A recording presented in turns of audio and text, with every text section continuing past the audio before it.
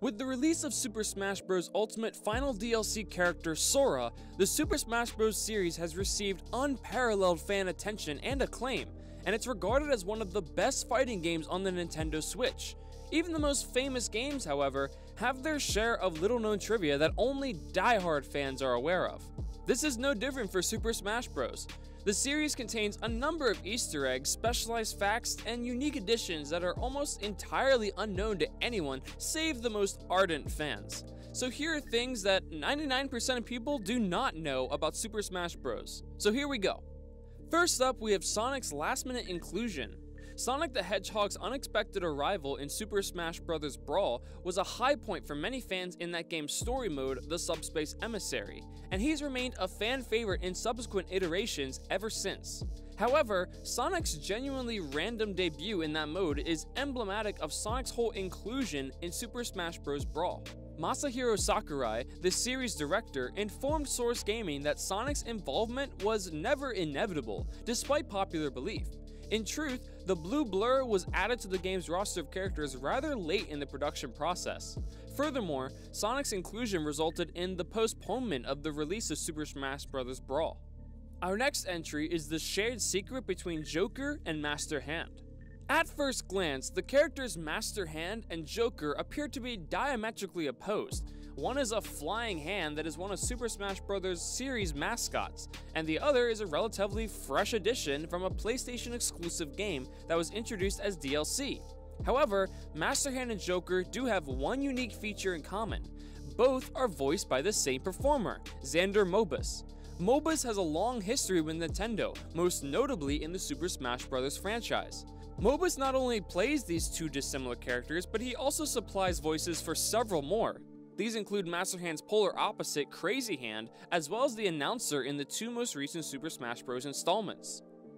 Next up, we're going to talk about some of the strongest characters. With the addition of Sora, Super Smash Bros. Ultimate and the series as a whole now have a total of 82 different fighters. With so many characters across the series, it's not surprising that some have surpassed their rivals in strength throughout the years.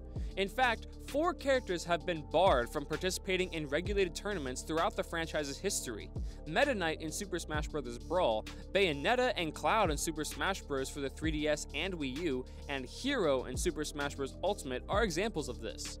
While many of these characters were banned due to their overall strength, Hero's randomness led to his brief ban because many players thought that his down special, Command Select, and his ability to randomly inflict critical hits were both just too random and powerful for tournament play. In our next entry, we're going to talk about Roy and Corrin's release. Roy made his Super Smash Bros. Debut in the second iteration, Super Smash Bros. Melee, as a character from the Fire Emblem series of turn-based strategy games. Roy, on the other hand, is a one-of-a-kind member of the Super Smash Bros. Cast. Roy is the only character whose appearance in Smash Bros. Predates the game from which he is derived.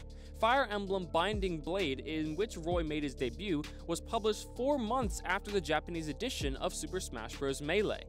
Corrin, who debuted in the Wii U and 3DS versions of Super Smash Bros., suffered a similar fate with their debut game, Fire Emblem Fates, arriving only 16 days after their Super Smash Bros. Debut. Next up, we're going to talk about Super Smash Bros. Strange Origins.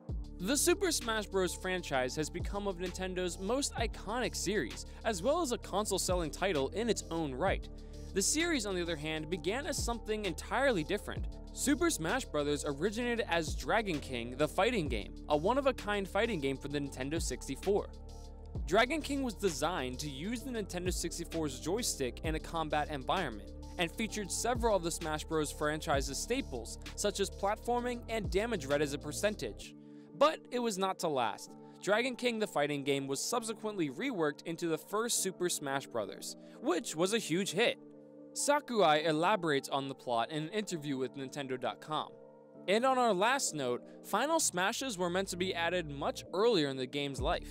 Since their debut in Super Smash Bros. Brawl, Final Smashes, which are immensely strong moves unique to each fighter, have been a mainstay of the genre. The sound sample uncovered in the original Super Smash Bros., on the other hand, indicates that their inclusion was intended to happen far earlier in the series. One such example of this is Ness saying his now iconic Final Smash, PK Starstorm! Some of these sound samples are still present in Super Smash Bros. Brawl, but with filters applied to them. And there you have it, folks. Did you like today's video? Let us know down in the comments below who is your favorite fighter in Smash Bros. With this, we're going to wrap it up, so if you enjoyed it, please make sure to hit the like button and subscribe for more incredible videos like this. We hope to see you guys next time, and until then, I'll see you later.